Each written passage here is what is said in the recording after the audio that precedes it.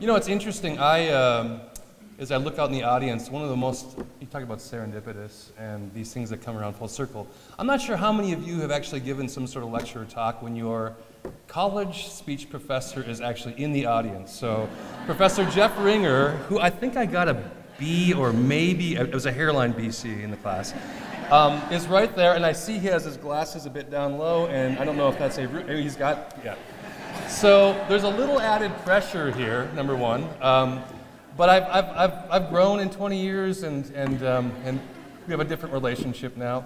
Also, I think Frank Goziak might be in the audience. He was a gentleman who, when I was in college, said, you know, you should take a pottery class. I was talking to him in the Memorial Union, and I said, pottery class? Well, you know, I was trying to find my way, and so I took a pottery class, and then came home and told my wife that's what I'm going to do for the rest of my life, and she was just happy that I was going to do something really, you know, that I was really driven by. So it's great to see some folks that I know in the audience, Dana Del Val, who I work with the Arts Partnership, Executive Director there, and just other folks. So thanks for the welcome, and thanks to all the invitation to come and talk, and to Michelle, and wow, this is a really great audience. So, you know, I start with this poster because a lot of this is really indicative of the way that I work. I work a lot in teams. So I'm a professor, I'm a department head, I'm a mentor, I'm a maker, and I collapse all those things. For me, there's no boundaries between any of those things. I'm a human being living in this world, and all of these things around me are part of what can be a collective process. This is a good example. This is a poster. I work with a designer in our art department right now, Jordan Nelson, who designs almost everything that I make. I'm not a graphic designer, right? I can't put this together, but I can put together projects, and then Jordan came up with branding and imagery, and we work together, and he brings new capacities, and I think there's a lot of that conversation at this conference. But this is just a really good, and I think a really good lead into that it's not about authorship for me, it's about the project. It's about what the impact of the project is, it's about the potential of that. So this poster is something that I've used in a variety of projects. Now, when I give a talk in Houston, this has a lot more impact.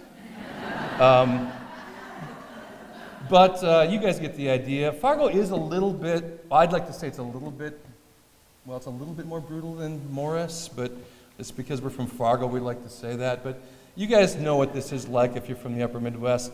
There's something really interesting about living in this kind of environment. We're survivalists, and I think there's something about that impacts the way that we make work. There's a reason I look at what I do as wanting to be functional in some way affecting the world. I think it's part of it is just a response to the environment that I live in. And, you know, I remember, I showed this image, I've done a lot of lectures this spring, winter, just turned spring. And I showed this image, and I thought I could just stop showing it, but I could keep showing it because it was always the week before. Amazing. So I'm at North Dakota State University. I show this image because I'm really surrounded by terrific colleagues at North Dakota State. Dave Swenson and Dan Severson just finished this wood kiln this last spring. What I love about this object, it's not this kiln that's thrown together over a weekend. This thing was a 6-year endeavor, and every weld is attended to. At some level, as a department chair, I was always trying to do the cost analysis. I'm like, forget it. This is something beyond all of that. And so this is an object that I'm surrounded by really great makers.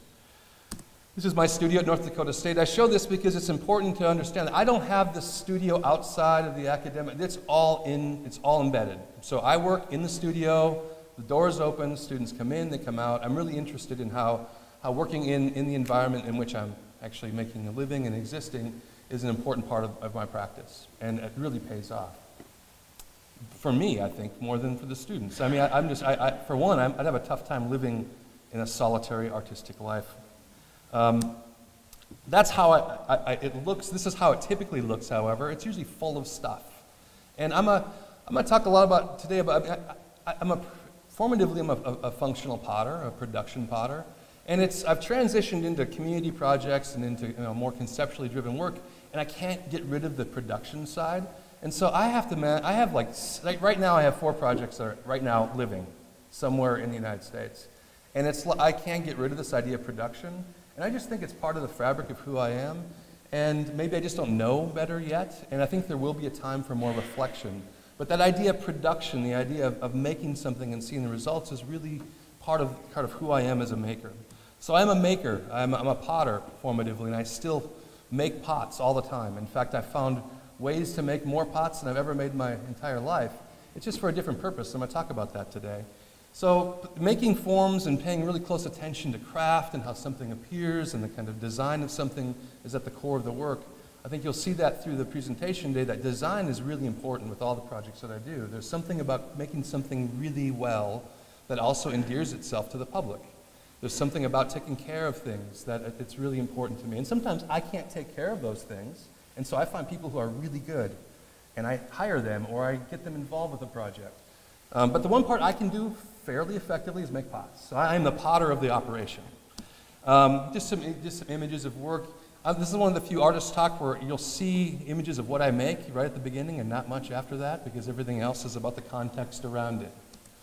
So I went to graduate school at the University of Nebraska-Lincoln, which is a fantastic clay program and an art program in general. Gail Kendall, Pete Pennell, Eddie Dominguez are terrific mentors there. And I had a kind of an embarrassment of riches of people around me as colleagues. And one of them was Matt Keller, who was a really fantastic potter, contemporary potter. But we had this little retreat at Gail Kendall's house, and we were asked to come up with an artist statement in one sentence or less. And I love this. It was, and isn't this beautiful? I wish for my work to be a quiet accompaniment to a greater conversation. I love that, and I was so envious of that. I was like, oh my gosh. I was haunted by it for a long time. And you know, sometimes you're haunted by things that maybe you can't really accept into your own heart as your work, because really what I'm interested in is the greater conversation. And those who know me know that I love to talk. My son has this great, he says that my tongue doesn't get tired. And I thought that was such a funny way and a beautiful way to say that I like to talk. And it was just, he's right, it does not get, so I'm really interested in that greater conversation. And I think in a large regard, a lot of us are, who are in some way engaging community and building community. We're interested in that greater conversation. And I love the poetry of this, but what the part that I really gleaned over the course of time is really that greater conversation part. So here's the deal. I make cups, and I love people. And here's I can't get over this. I remember my mother saying, what do you think you want to do in your life? I said, I don't know, but I just really like people. And she's like, I don't know what I can sit somewhere and talk to I'm just fascinated by humanity. I think it's an interesting time that we live in. There's a lot of cynicism. And I just embrace humanity. I have great regard for the way that we can solve problems. If we deal things on a human level scale, we can solve a lot of things. But we have a tendency to blow everything up beyond human level scale. And a lot of my work that you'll see today deals with human level issues. And here's the typical way of acquiring, right, is money. Now, I talk a lot about, one thing I'm very concerned about is privilege. I have a lot of privilege. I'm a white male. I have a job. I have a lot of things that allow me to do some things in life, and I can't take those things away, but what I can do is use it for good.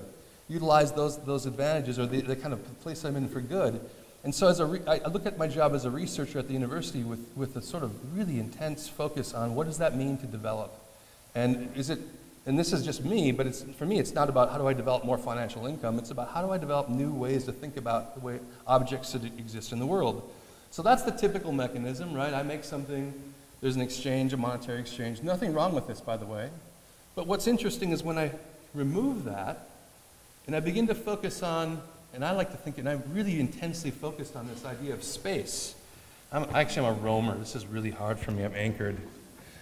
It's this space between what we make and how we acquire or encounter something that I see as viable design space. Like viable place for me to be creative. And a lot of us are talking about that here, but I think of that very directly as design space. That space between after the kiln is cooled and the way that it enters into the world is really, for me, the most critical part to design. You might think, well, isn't that like career development? Or no, it's different than that. I'm thinking about how that space can be amplified and changed and find new ways for the things to move into the world. Because after all, most other fields have research and development ends of their field, and I'm really thinking to myself as that. Like, how can I develop new ways to think about this? So let's get something straight. I'm often referred to as somebody who's involved in social practice, right? We know this term, if you've heard this term. And this is my second year that I spoke or presented at the Social Practice Conference in Portland, Oregon. And the thing is that the words like social practice, social sculptor, participatory art, relational aesthetics, and then the association with it something being new genre or cutting edge is really missing the point, because really previous to 1850, everything was about this, was about community development. Art and makers were all part of this. So the idea that art and social practice is something new and fandangled and amazing, it is within the context of the 20th century. But historically, that's what art has always done. Just go back to the Jamon potter, ceramics in general. I was at the conference and I was in the line waiting for lunch, and this gentleman behind me said, "So what do you do?" I said, "I'm a potter." And they're like, "Huh, well, what does that have to do with social practice?" And it was one of those beautiful moments when, I don't know if just I was overcome with wit. It was one of those beautiful moments where I said, well, I don't know, 24,000 years of participatory work, it's a pretty good foundation for doing this kind of work. And it wasn't a good tone. And he was like, "Oh my gosh, yeah, absolutely." So being a potter, I really embrace this as, that's one of the advantages I have, is I have this inherent intimacy that I can leverage. You guys all have cups, right? I mean, I look around, there's cups. You're not supposed to have cups in here, by the way, but we all use cups, bowls, and other things, right? And so that provides an interesting entry point that I look at as just this amazing opportunity. I was never satisfied with something sitting on a gallery shelf. It would disappear, and I wouldn't ever see it again. I didn't know what happened to it. I wanted to investigate that. What about the woman of Willendorf? The Venus figurines. The Venus is 24,000 years old of participatory social practice, community development. We have a long foundation around this work. So I'm really interested in lineage and honoring lineage. And so when we say social practice is a new genre, I say it's about the history of art. It's pretty much that, right? It's about engaging community in some very specific way. The other thing is that there's an impulse to do things aesthetically. And this is my son, Malcolm. And, I'm biased, of course, but I think this is an amazing piece of social practice work. So Malcolm left Cub Scouts last year and was entering into Boy Scouts. And I have a political opposition to a lot of the intolerance that's in that organization. That's just my perspective. And so I had told Malcolm that, I'm not going to be able to roster myself. If your son becomes part of Boy Scouts, you have to become a member. And I said, I really can't politically do that, and we explained why. And we entered into about 2 days of conversation, which the Boy Scouts didn't want us to get into, by the way, around things like sexuality and what it means to be straight or gay or any of the rights around this. Well, it was a great opportunity we thought the Boy Scouts provided for us, and we said, Malcolm, Malcolm, if you're going to stay in, there needs to be a reason why, and you need to really come up, and we live, I would say, in an activist household, although we're not like running around always thinking, we goof around far more than that, I think we'd attest to, but there's that kind of framework there. So Malcolm comes the next day, and he had his book, and on the front of the book cover was this rainbow that was, I can tell you, had about 9 rolls of tape strapped down to this book with his rainbow on the book. And then he had talked to Mom, now this isn't the actual badge, and they found a rainbow badge that he sewed pretty tightly onto his uniform, and said, I can't really do much if I'm not in, and this is where you learn from your children. If I'm not in, this is my solution. I was like, I still kind of get goosebumps over this. I think it's parental goosebumps, but I think there's something really powerful in this. This is what human beings want to do. We want to activate. We want to find ways, if we see injustice. I think that's part of who we are, and we're also creators, makers. So I think this is one of the strongest pieces of, and Malcolm was very embarrassed about me putting in here, by the way.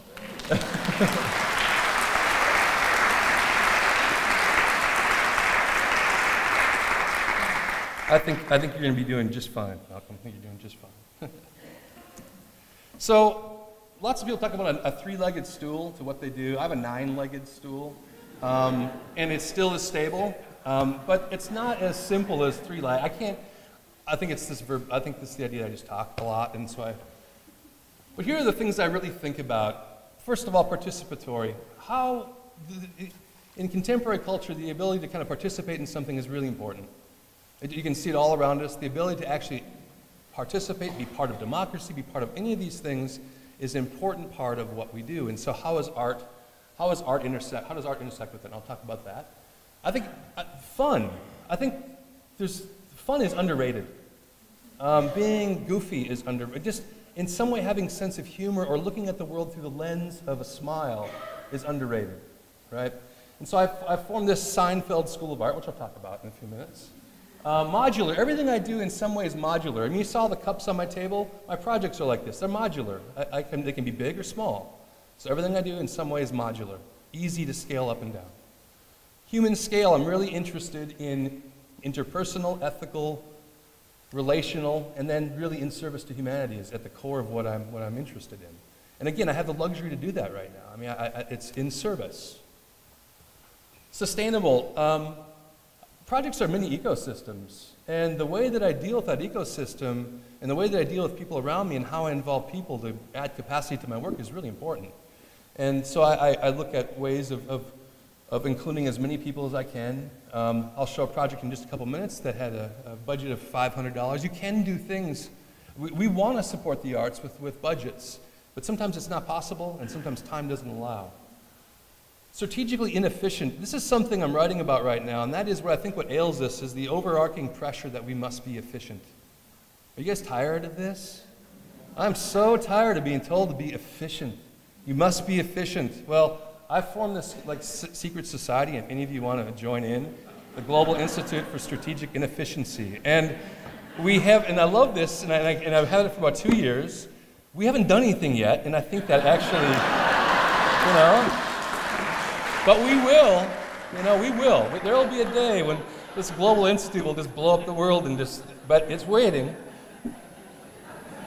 So it's all about inquisitive. Yeah, I mean, I was a kid who'd ask the plumber 500 questions, and he would just be, I think it made the plumber work faster in our house. I was just the guy who'd do that. Awareness of my privilege is a really important thing. And I think that's something that is anytime we're dealing in rural communities, anytime we're working in any community, understanding who we are in relationship to the people that live there is ultimately, I think, the most critical thing. It's how I can close doors or open doors. Remain outside a category. So here's the thing. I mean, typically you'd say, am I a potter? Am I an artist? Am I a maker? Am I a designer? Social practitioner, all these things that we like to categorize, we all like to do this. A public historian, which I think in some regards my work is, I'm not a public historian by training, but in a lot of regards it can be that. Gonzo journalist, untrained anthropologist, I like when we start combining these things, and benevolent disruptor, I think I'm definitely interested in what that means. A thorn in the side of the status quo, I'm definitely interested in that. And now we're getting somewhere. That the way that I work is not within sort of bounds or realms or I'm not going to be categorized. And I think that's just part of my personality. The moment somebody wants to claim what I do is in some way fits into some mold, I got to find a way to break free, and it's really provided a lot of opportunity. So it doesn't matter how we categorize what the projects I do. Sometimes you're like, that's not art, and that's okay. It has nothing to do with that. And that's what I loved about hearing about John's work yesterday is, the Great American Think-Off is a perfect example of being well outside of the realm of what you should do within an organization. So participation is a really important thing, and a lot of the lens in which I view participation came when I met Michael Namkung, who was an NDSU Rosenquist resident 4 years ago, and he presented this lecture called The Aesthetics of Participation. Michael's a really amazing artist. He does things like he does things on diabetes studies and a drawing gym. He's just, if you want to look up really amazing participatory work, look up Michael Namkung. And so the next few slides I'm showing you are really inspired by his talk and really moved me. And I'll show this image, and I'm really proxying Michael with this, but how many of you have done, and I love this pose, right? This is the painting pose, and I have a painting background, by the way. So the painting pose, we've done it over there probably. You do this, right? You kind of step back, do this. So that's the kind of thinking nod. There's a participation level there, but art, I think, in the 20th century had a lot of this sort of passive participation. And I think it's just fine. Again, I'm a painting background, there's nothing wrong with that. That's one layer of participation. But I'm interested in how participation, how this breaks the boundaries of the audience or the consumer being part of the process. I think Ernest Hemingway has, now there's debate of whether or not Ernest Hemingway actually wrote this piece, but there's debate on either side, so I'm going to go on the side that says he did. But it was challenged to do a novel in 10 words or less. Have anybody heard about this piece? Probably a lot have heard about this, but I love that his solution was for sale, baby shoes, never worn, which, what's beautiful about that is you have all come up with a completely different ending or context for that story in about 2 seconds. And the involvement of you in that process is vitally important. It doesn't exist without that involvement, without that participation. So I think about participation on a psychological level, on many levels. So participation isn't just how we get somebody doing something. It's how we involve folks in a really creative way with projects. Anybody heard of Improv Everywhere? How many, if you raise your hand if you've heard of Improv Everywhere? Okay, so you guys know it's a big time sink, right, if you've gone to the website. Those of you that haven't gone into the black hole, it is Improv Everywhere. I encourage you to do so. Improv Everywhere is, this is the way I view it, it's the intellectual start of what has become Flash Mob. Right, Flash Mob is just this thing, let's get out and dance. Improv Everywhere was sort of the intellectual, edgy side of this, and there might be agents in this room right now who still do these projects. And here's a really good example of what they do. Okay, Best Buy, we need 200 people to show up and just go shopping. You know, there's no singing and dancing, just go shopping and wear a blue shirt and tan pants, right? And what I love about this is that one, it's on the edge of what is appropriate civically, right?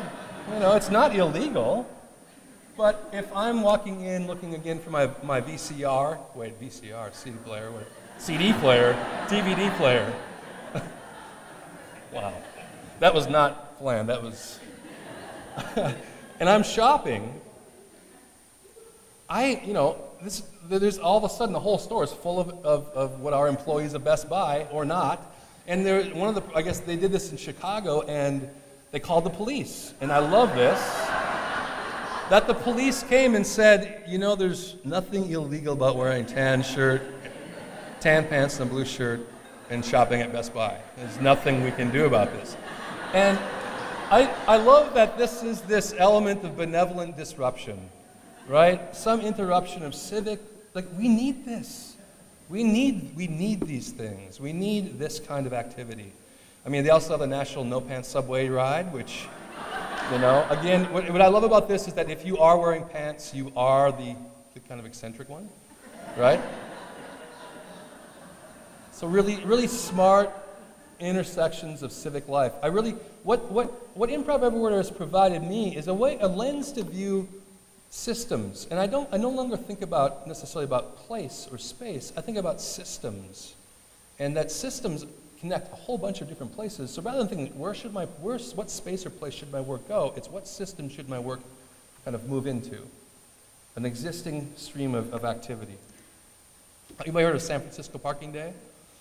So what's great about this? There's a group of individuals that found out if you plug a meter that you have no obligation to actually park a car there.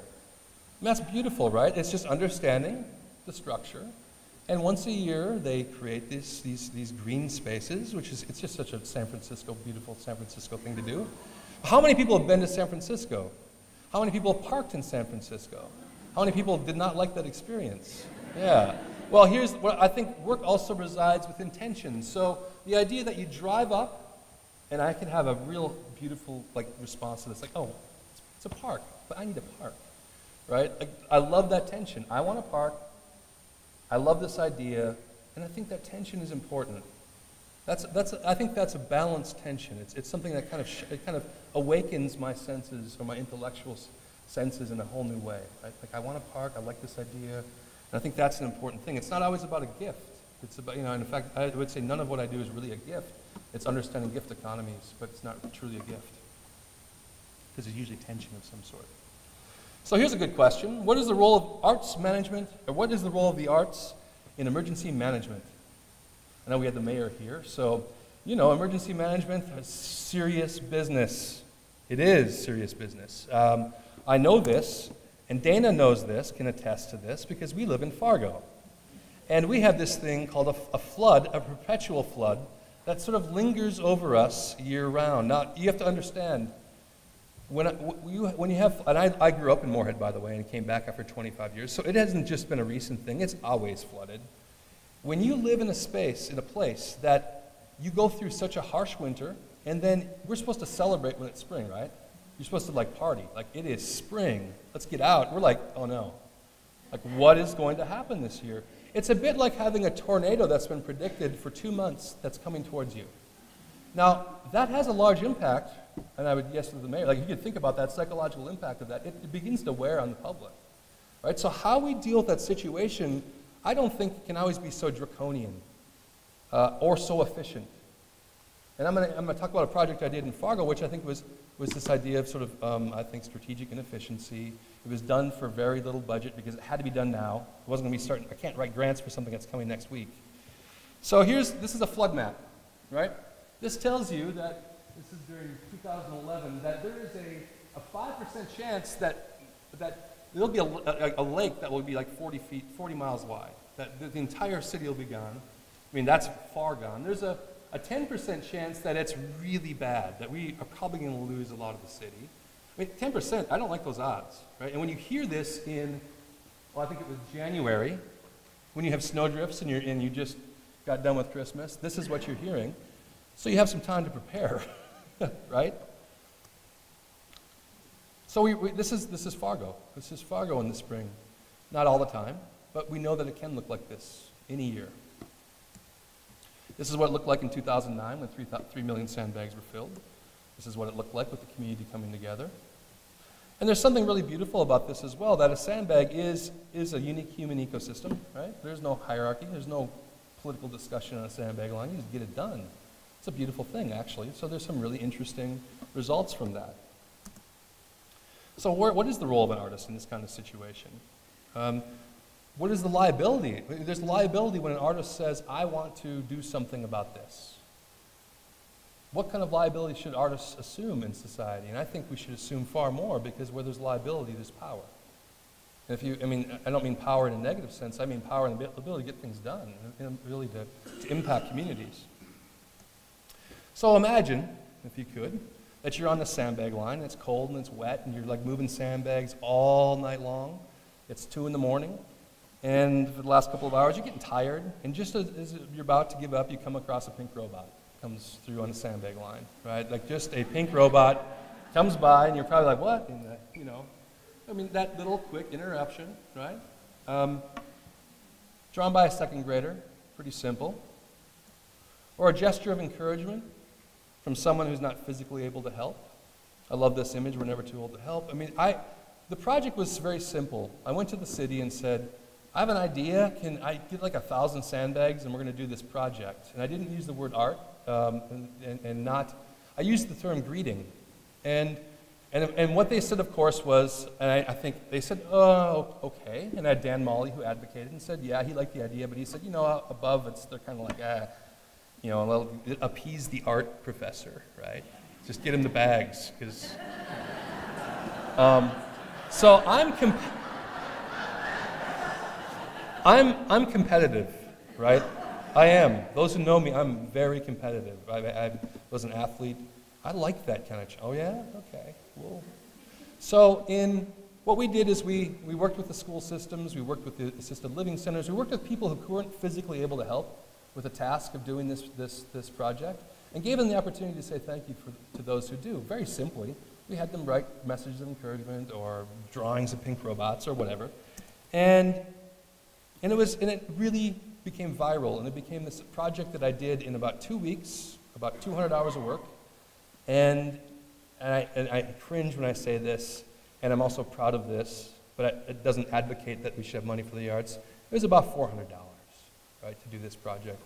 And the impact was, I think, pretty massive, at least on a lot of people who participated. Just some images from the project. My sons actually both were involved in this because all the school children did it.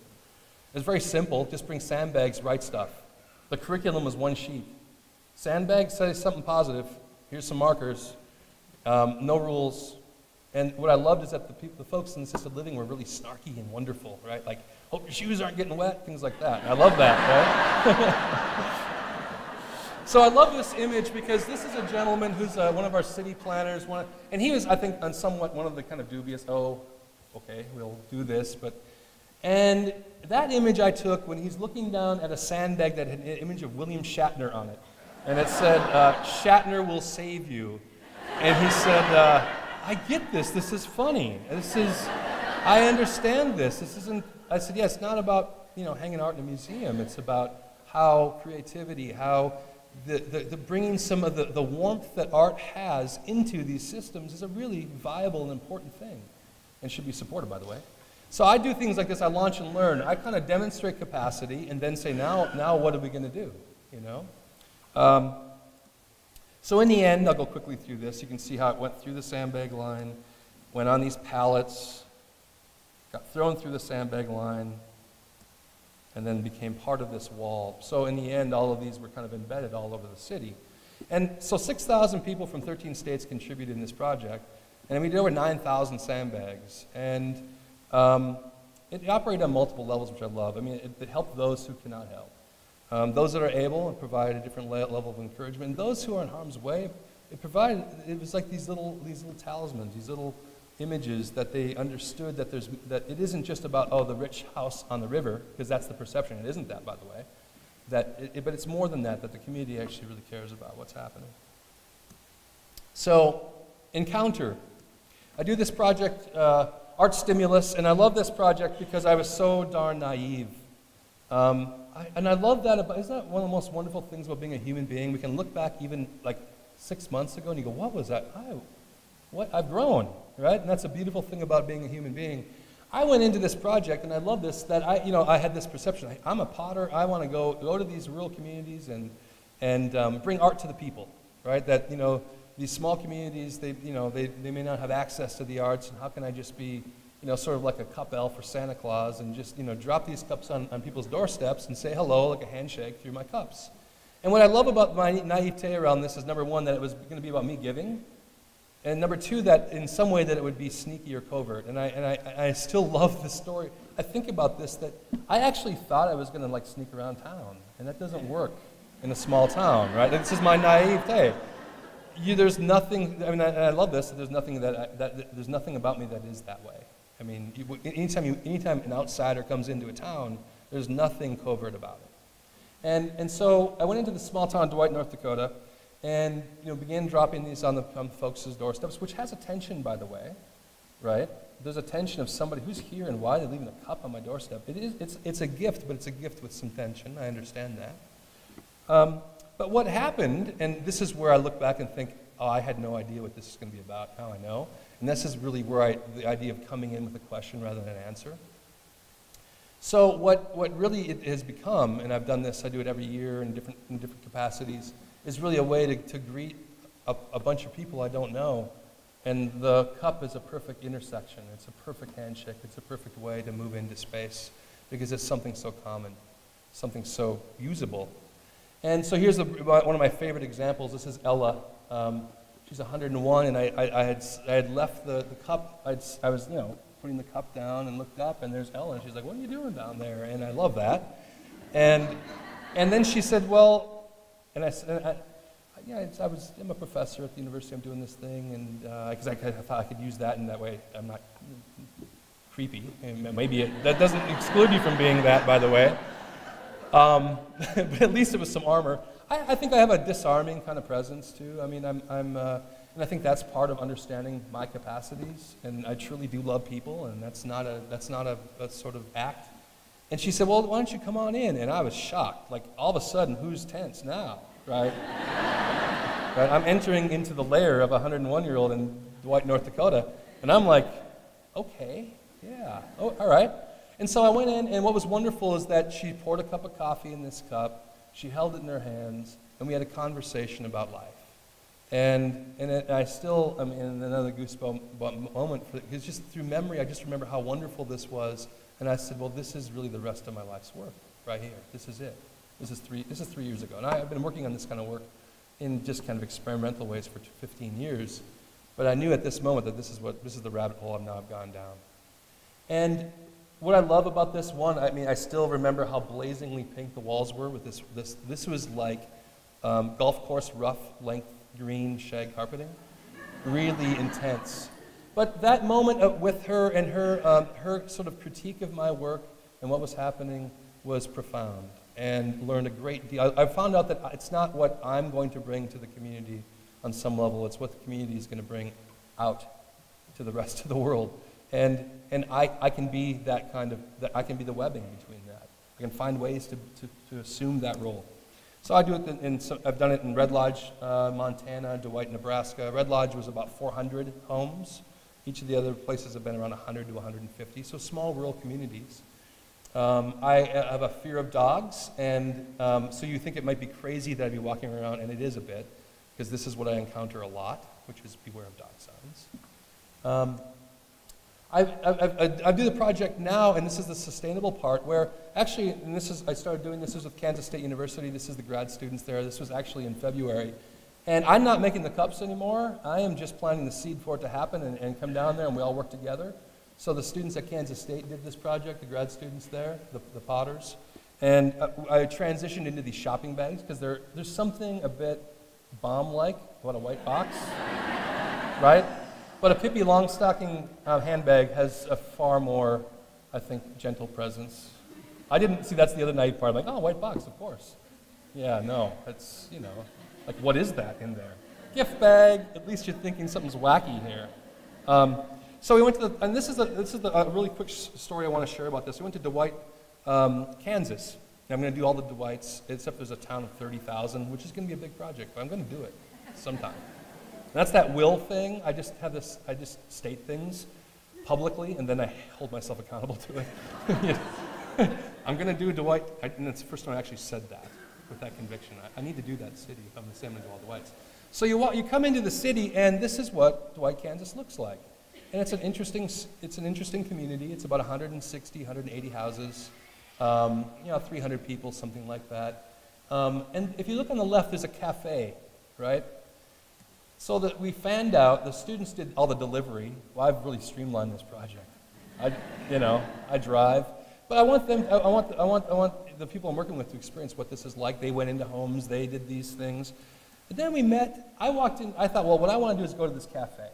I'm going to go into this cafe and try to figure this, just because that's where I'm sure the action's happening. So I went into this cafe, and the first thing they said was, oh, whoa, we're not really a cafe anymore. We don't really sell anything anymore. We're more of a community center. So if you're looking to order breakfast or something, I'm like, oh no, I'm yeah. I'm here from the university. We're doing a project. And they're like, project? And I got these bags in my hand. And again, knowing my asset, which is, I just love people. For some reason, they asked me to sit down, right? I think they want, at this point, I got bags. I'm a big guy walking into a cafe with bags, and they're wondering what the heck is my story. And I have like 4 people with me, an entourage of people with cups and bags. And we sat down, and the first thing he said, and I love this, he said, well, first of all, this ain't one of them Obama things, is it? And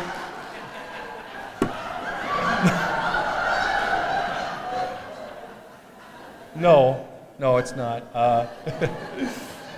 I reassured him that there was no Obamacare funding in this thing. And in fact, there's not a lot of funding in these, unfortunately, on some level. A lot of these are just happening, right?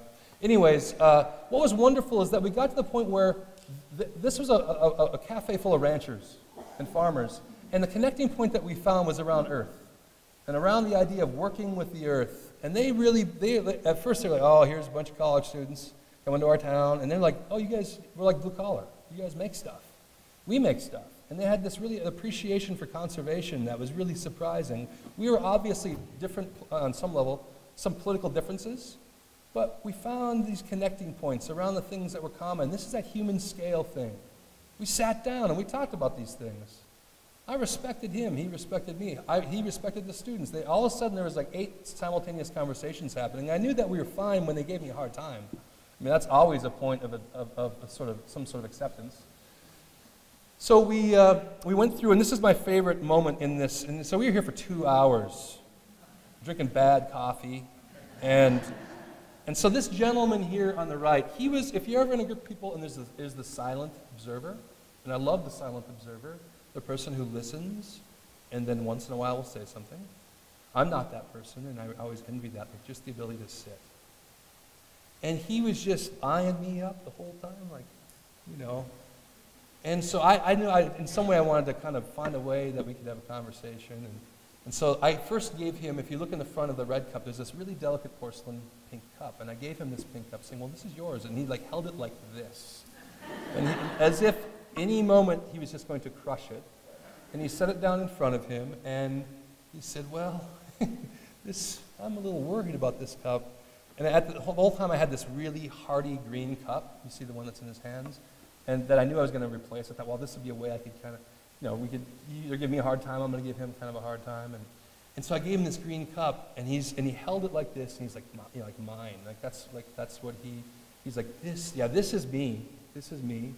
And I love that moment. And I also, the documentation of this is very transparent. I'm like, first of all, I'm like, so this is also part of this project, and we like to document. Is that okay? And it means, I work with really skilled photographers who you don't even notice they're there.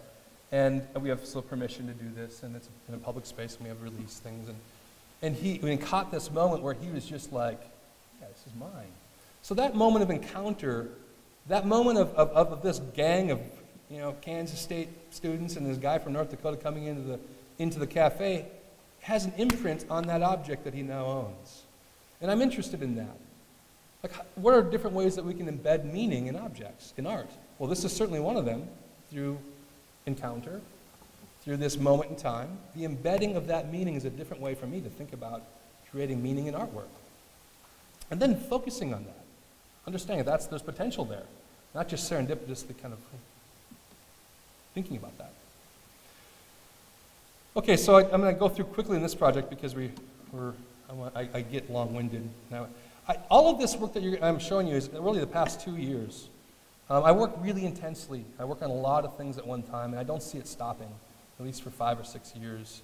And it's also the other reason why my sons travel with me a lot. My life-work balance has been to involve my family, and it's been really wonderful. So Malcolm was with me in Tallinn, for instance, and Ian was with me in Minneapolis last week, and now they're both here today. So Diplomacy is a very simple project, and it's a project that's going to go on for 10 years. I have this ridiculous idea that I want to get this cup on the left into the hands of the Pope and into the hands of the highest-ranking Muslim imam in Pakistan. And yet you don't just do that, by the way.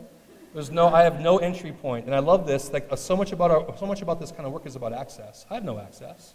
I'm not even going to begin to start to kind of delineate or figure out that access point, but that's my goal, and I love that idea. Like, how do I will that to happen, right? Well, what I'm doing is I'm traveling this cup through the hands of religious leaders around people that I can do in the United States first, and then each year I'm iterating it out further. So this first iteration went from my own Lutheran pastor in Fargo. I have access to him. Hey, you want to participate? Hey, this is a wonderful idea. And of course, the image that he would take, and what it is, it's a box and a camera and a diary that travels between these religious leaders. And it's shipped, so they pick it up. So the first stop was in Fargo, and then the second stop was in the Pittsburgh Zen Center, Keoki Roberts, which happened to be on Buddha's birthday, far more mystical than the Lutheran pastor's basement, which I know very well. Then it went to Minneapolis, Minnesota, Maman Makram Elamin, who in each case was to have the object for a week, ruminate a bit about what it means to be in relationship with other faith traditions, write about that, document it. Whatever you do is fine, just in some way live with it. And so each one has participated. And this cup begins to assemble the patina of these experiences. And the cup begins to has begun to take on this life. Now, a life that's obviously dedicated to provenance, right? It's dedicated to where it's been and what's the history of the object. But why can't I design provenance? Why can't I design the way something has that? When you start to break it down that way, it's actually fairly straightforward. You just begin to create the systems and places where these things can go. I love the images that Makram sent, and his writing was really powerful. And then it went to the hands of Rabbi Stephen Carr Rubin in Los Angeles. And this is my favorite photo from the first iteration of this project. And it was a union ceremony between a Catholic and a Jewish family. And I mean, it's just a beautiful photograph. I can't critique photography the way that a photographer can, but there's something really remarkable about this photograph. So that project is continuing this fall, and actually now I'm starting, with each one of these projects, I begin to now assemble alliances or partnerships with folks who are in the field. So I have an interfaith researcher who's interested in partnering and understanding what this means. And that brings new capacity. I know how to harvest. I don't know what to do with the data. I don't know what to do with the information. I know I can bring a unique way to bring that information to the forefront. That's the capacity that I have, and I have the creativity to figure that out. But I don't know, I want to figure out what to do with this information, beyond again, I think the project will evolve. So the Misfit Cup Liberation Project, which was something that was brought up, is based, this is really the kind of beginning of my Seinfeld School of Art, which is, I loved Seinfeld because what Seinfeld would do is illuminate collective truths, right? It was all based on a ridiculous premise that if you just take things that we all know and experience and then create an impossibly ridiculous scale around it, it's funny, right? And in some way, it's also profound. And do you guys remember the Muffin Top episode? Anybody remember this? So I'll just, in a 10-second synopsis, that we all know, and if you like muffins, the Muffin Top is by far the best part of the muffin. And what happens if everyone begins to ignore the muffin bottoms? That you have this huge glut of muffin bottoms, and what do we do with all of these muffin bottoms that are collecting around the world? Well, see, I love the idea that you take the idea of that's such a delicious part of the muffin, and you create this crazy mechanism and thing around it. Well, in a way, that's what the Misfit Cup Liberation Project does that. So one day I opened up my cabinet, and there's this, I have like a Warren McKen, all these beautiful cups, Jeff A. Strike, really fantastic potters, and then I have a plastic martini glass that's shaped like a cactus. And I'm like, what? Why? And it was like this awakening moment. I'm like, why are we carrying this with us for the past 10 years? We don't use it. Like if I make a martini, I'm going to put it in something, not in that. Well, it was connected to a moment when a friend had left, was leaving town, and we were at a bar, and it's one of those things, you buy a martini, and you get the glass. And so I had this really interesting story around it. And then I thought, well, man, we have those cups. So I would guess that in the back of your cabinet, you have an object like this, an object that you don't use and you don't throw away. And this project really is interested in, and in fact, this is where it gets Seinfeld-esque. I've created an orphanage for these cups. Really, I mean, that's what I love about it is there's, and I can think about in third person because I remember back then, like, man, we need an orphanage for these cups. And I was sincere. I can look at it. And I've continued that kind of idea that how do we create this place where all of these stories and cups can exist together and we can begin to examine what this all means collectively. Well, I make pots, so what I want to do is I'll make a trade. I'll trade you what I make for this cup and the story. It's very simple. Most of my projects are very simple triggers and mechanisms because I believe that elegant works. It's not obscured by a huge amount of theory but just what it is it's getting right to the point of in this case, a common truth, this cup. So the project was launched at the Plains Art Museum. Everything that I do, I'm really interested in the aesthetics of how these things exist. So this is the exchange. Posters were designed by students. I had students co-design the whole presentation, the whole way it was put together. So, and we worked collectively, and we worked together on this project. And it provides students an opportunity to bring new capacities and new ideas to the. Brittany Greenwood is somebody who's an architecture grad student that worked a lot on this project, and Jordan Nelson again, and Megan Johnson, who's a curator at the Plains, was somebody who really saw the vision of this and said, let's put on this curved wall, which was amazing. So again, these projects have involved lots of people, and the idea is very simple. These are the cups that I make. This is what I make, and now I'm going to have an interesting home for these objects. And the folks came on the night of the opening, which was, I thought, if we get like 50 people coming and then, we get rid of 20 cups and then over the course of the couple weeks we get rid of them, that would be great. I didn't know what to expect, right? You don't know if people are going to participate. Well, the first night they were almost all gone. It was like this, and it's continued this way, a bit like a Black Friday combined with an art opening. And Chris was actually the PR director at the Plains at the time. It was a bit like that. It was a bit chaotic in a good way. Bit more subdued. It was a Black Friday at the Houston Biennial. It was less subdued. I just like, if any way that an art opening could be like a Black Friday, it was a bit like that. So what there was this we have this kiosk. You fill out, you can see folks waiting.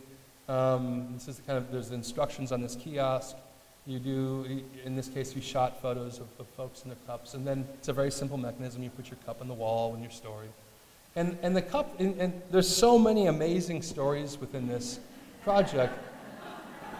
But, well, no, I'm gonna let you all read this now, because the first reaction is that. Now read it.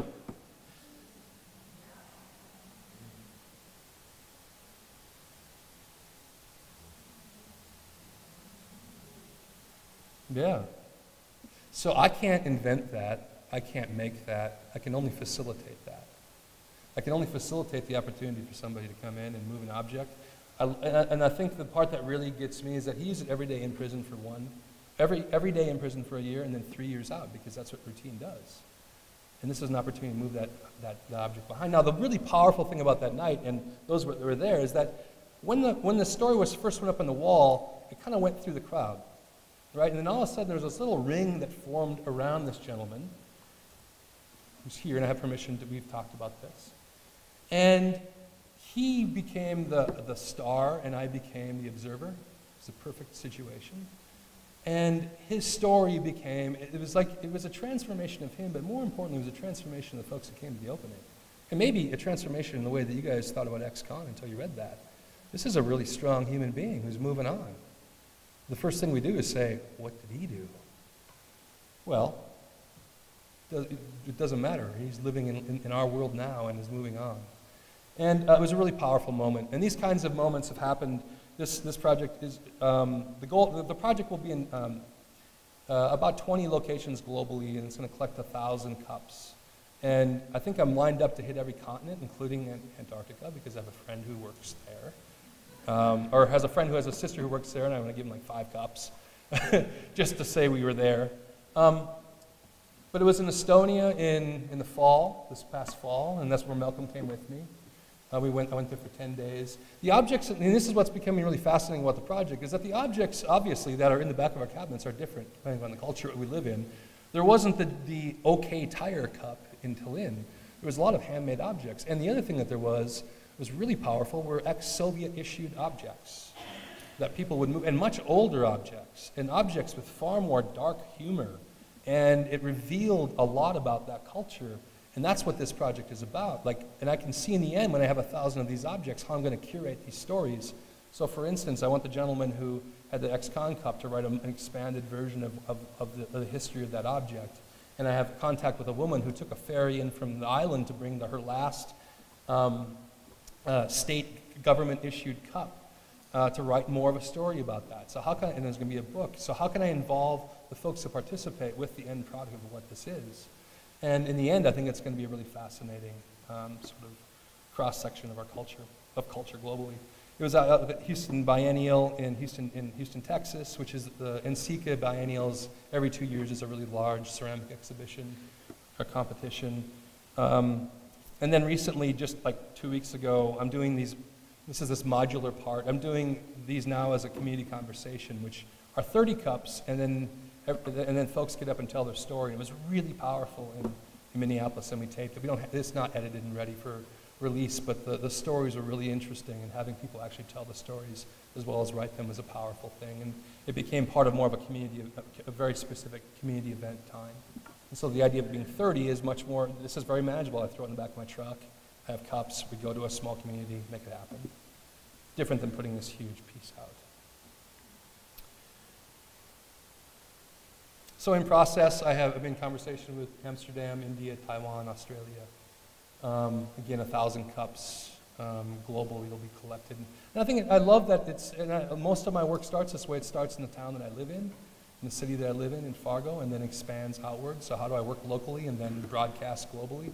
And I think that's an important thing to do. Like, how do we connect the small towns we live in? And in fact, Fargo has an amazing cachet, partly because of the movie.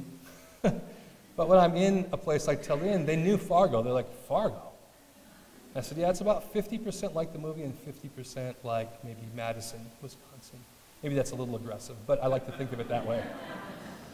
Or becoming, maybe 10% Madison. That'd be better, Dana? Yeah. Okay. Yeah. I'm again, optimistic, right? I see aspirational, that's right. So finally, I want to show you a project that I'm working on right now. Again, the Misfit Cup is going on. This is called the Bowls Around Town project. And it's related, and all my projects kind of iterate into new projects. So the Diplomacy project, which is traveling around to religious leaders, led into this project, which utilizes the same mechanism, a trunk, and in this case, a large dinner bowl, and a box, and a recipe book, and a camera. And I'm going to show you a short video because I involve a lot of different mechanisms to reach communities. And one of the mechanisms I've been using this past 6 months or 8 months and learning a lot about is how to use 3 to 4 minute YouTube videos to actually get into communities. And it's a really effective method. Chris, you'd appreciate that, right? So let me just pull this up real quick.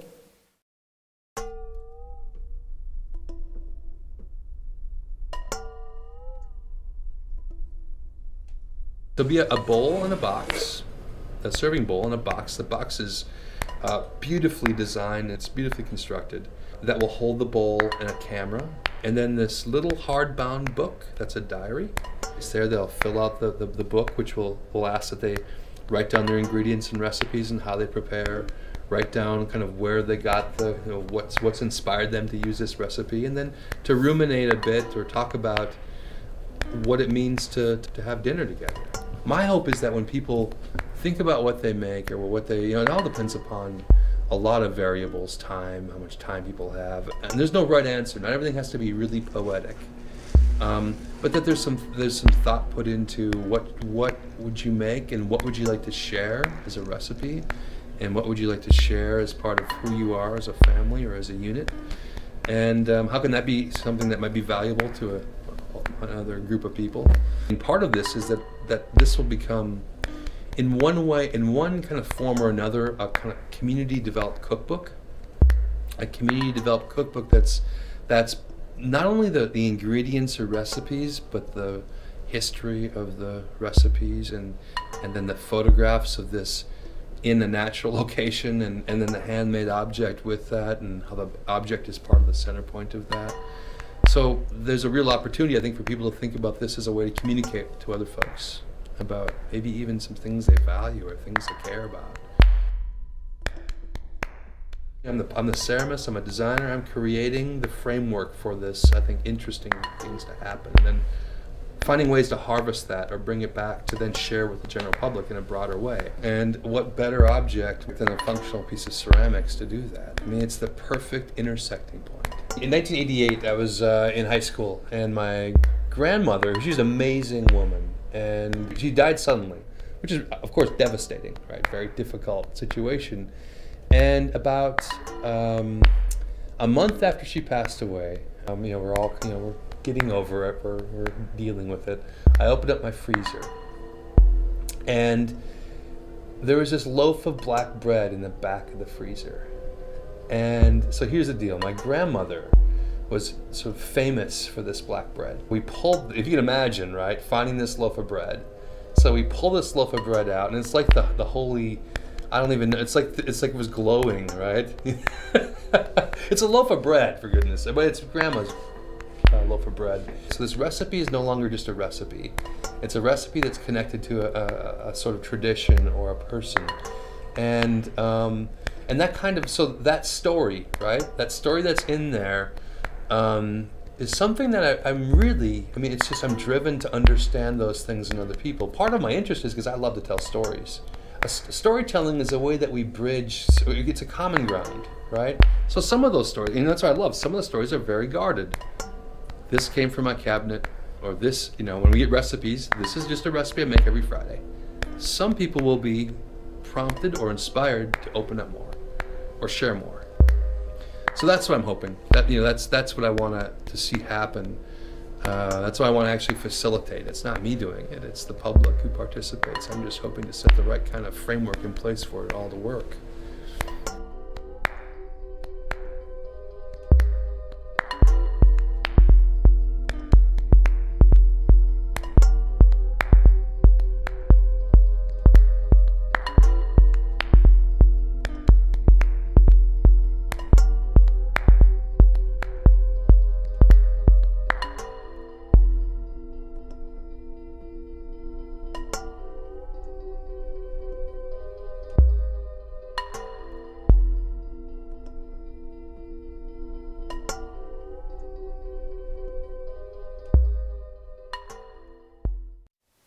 So this is in Portland, Oregon. I'm doing it through the Museum of Contemporary Craft. And it's actually, it's happening right now. I was just out there 2 weeks ago. Like any project, I don't come into it with the answer. I come into it with creating, again, a framework and wondering what will happen. I mean, kind of discovering what will happen, really. And so there's 3 different systems in which this is moving into the city. One, it's going through the fire stations through Portland, which is really interesting to me. And in fact, that part of this project has prompted a whole different project already from that. So it's going to, and part of that is to document, and I love this, to document some of the, maybe even the myths that we have, like what is a fire station? Do they hang out and make, well, in Portland, yeah, and the information that's come back is, yes, they're competitive, yes, they are foodies, yes, they're a brother and sisterhood, and this project in some way honors that. And the way that really worked is when I went out there and was finally able to go and meet with the firefighters, because this is that human scale thing, they understood that what I'm really trying to do here is illuminate the wonderful kind of culture that they live in through this project. It isn't about art. It's about maybe public history, or it's about something that's kind of categoryless in a way. And I like that about it. But it is illuminating some really, I'll show you some of those photographs. So this is how the box comes. And again, it's all about something being really well made. The boxes are made by a student at North Dakota State, Michael Weiss.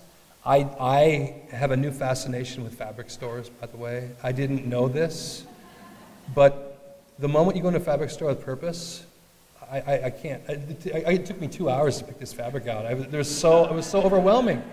And I am now going to find ways to work with fabrics because it's really, I think, allows me to do this design work.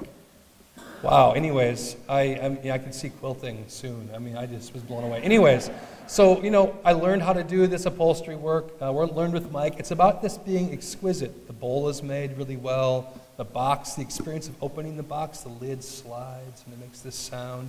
That experience honors, it says to the person that I'm working with that I care and that I hope you care too. And that's that nonverbal. It also, that's interesting about when I proxy myself through objects, I remove a lot of the privilege, right?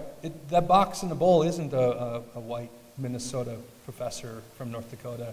It's a box and a bowl and a camera and a diary, and the bowl becomes the thing that's doing the interviewing, that's doing the journalism. And I think that's an interesting element to this. And again, being aware of that and understanding that is an important part of what I think is a healthy practice for me. So quickly, from current slide. So these are just some of the images that we begin to get back from the fire stations. I love this image, this bountiful salad that's come out. And then what accompanies this is then the recipes, and then the history of the recipes. I'm really interested, okay, so where did this hit? Why do you guys make this? And is this something you make consistently? Knowing that ahead of time, folks are selecting recipes that have this kind of grandma's loaf of bread quality to them. And I'm interested, again, like a bit like the cup, harvesting that. And then bringing that together, and what does that look like? And I love this idea that it's not what does cooking bring to the art, so what is being a potter bring to what is a cookbook?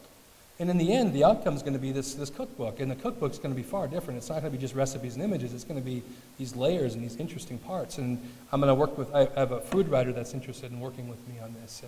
And so just bringing together this thing is a different way of working, right? I'm a potter, but I can be a cookbook maker. There's no rules, right? I love that. So just some of these images, again, I mean, I love this image of the steam coming up and just, you know, in process, in making. I love this image, like the randomness of the radio sitting next to the bowl.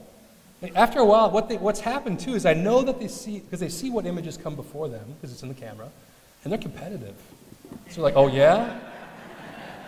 And so I'm like, how do I tap into that? So there's this culture around fire stations that actually now I'm going to do is, from this project, is create, I have some connections with a student in Pakistan and some other places that I want to create and look at this situation. Firefighting is an apolitical situation. Maybe mayors would, and other towns, but we should just thank firefighters, right? Volunteer or otherwise, right? Like, you can't argue with it. And so if you take that apolitical position in any community and you begin to link those apolitical positions globally, like what do we begin, how do we begin to build a bridge between again, human scale interests? There's obviously a brotherhood and sisterhood in the fire station I've discovered here. So now, how can I examine what that means in other cultures and how can I connect? So that's this rabbit hole thing. I have like about 50 years of work in front of me and about 40 years to go. So I'm always interested in productive collaborations. So just some more quick images from that. Also going through a variety of food groups around Portland. I mean, there obviously is something that would be a great target. Folks are really interested in food. And in a variety of contexts, from a developmentally disabled center that is a farm and they do a lot of cooking, to more cuisine-based or foodie-based food groups. So this is a Kitchen Commons in Portland, which is a kind of a CSA. But I just love the images. Again, I just prompt and say, think about these things when you take a photograph. And I love that I just give people the opportunity within this to be creative and to tell their story. And all I'm providing, again, is a really well-designed, well-organized framework to make it happen. So these images, again, these are coming from the folks. And they're part of this. And I have a system where it's all these sign up and they become acknowledged in the back as the participants. Now, it's also going through the library system. Now, this is something I'm so excited about. It's a bit like the gentleman who I showed earlier who didn't quite understand the sandbag project and then saw the gentleman who's in the kind of civic structure. Well, a library system, when we're approached with this, we're like, oh, it took some conversation to make it happen. Like, well, what do you mean? And they said, okay, well, we'll do this, but I think there was a suspicion that it wasn't really going to be very effective. Well, they underestimated the power of art, right? And that's a beautiful thing. They underestimated the power of participation. They underestimated the power of an idea where people could really have a voice in something. So I love that a project of mine is listed in a library system, number one. There's just a sort of satisfaction in that. I mean, it's sort of this is one of these moments where I'm like, that's pretty interesting. It's still listed, there's 52 pages, and the call number is bowl, right? It's in English, but part of it is Spanish as well. I mean, we've done the translations. The notes, there's a title on the box. There's my name, and then the characteristics of what's in there. I love that's in centimeters. I just love how the library system brings that into their culture and examines it through a completely different lens. Love it. I mean, I learned a lot from just seeing that. And then, here's the beautiful part. You look up there, total copies 2, available 0, holds 43. That's not bad. The library, because this is out for 2 weeks, the library thought, well, this will be done in a couple months. Well, this is over a year's worth of holds right now. And I think it's just kind of building. This has only been out there about a week and a half. And the community wants to make this recipe book, so I have to now respond. There's no more budget, but I have a responsibility for this thing to happen right. And so they're going to get 2 more boxes, and we're going to make it happen. And they're going to get 2 more bowls to kind of free this up. And maybe it's in perpetuity, which would be very interesting. Like, how does this continue? And how does the use of this kind of system, again, I'm not looking for a space or a place, I'm looking for a system, because a system is also a place for work to exist. So my kind of motto is, for this project, why hang a painting in a library when you can use a library as a way to move ideas into the world? I mean, that's kind of the way I look at things. And it's working, and it's working really effectively. So I also take time to make sure this is documented really well. So Heather Zinger, who's an artist in Fargo, I hired her to come out to Portland and actually go through one of the processes with somebody who checked out a book. And I mean, I'm not a photographer. So I'm going to hire someone who knows what they're doing and really capture this. So she did a fantastic job of putting together these images of everything from the process of checking out. I love that image, right? Even that's a beautiful library. Taking it home, going shopping. Every step was documented, which I love in this process. The cooking, even the cleaning of the bowl, the writing of the recipe, the story of the recipe, which all is contained in this really beautiful diary that then becomes translated into this book. And then they went on a picnic, which I love, and they're all dressed so hip. I have one hip thing, and it's my wallet, right? It's canvas, right? But it's beautiful. Like, everything is so not Fargo in a way, but I love Fargo, but it's so Portlandia. I mean, first of all, let's get another thing straight. Portland's a good place for this kind of project, right? Like, I'm throwing myself a softball with this, but here's the idea that, yeah, what I'm going to develop here is mechanisms that work, but then I'm going to move out into other communities, because then I can say to the mayor of Morris, you know, this really worked in the fire stations. What do you think? What about documenting some of the civic structures in Morris, you know, through this project? And you might not look at me quite as crazy because I got some documentation and some stories and some, maybe a couple testimonials from the fire chief or from the mayor from the city of Portland. Just like leveraging the ability of what you can do to make things happen and then moving it and growing it. Love this image. I could see this being, like I love this image being in a cookbook rather than, you know, just that image. You know, or that image in a cookbook, right? If you make this, this will happen. I want to look like him. That is.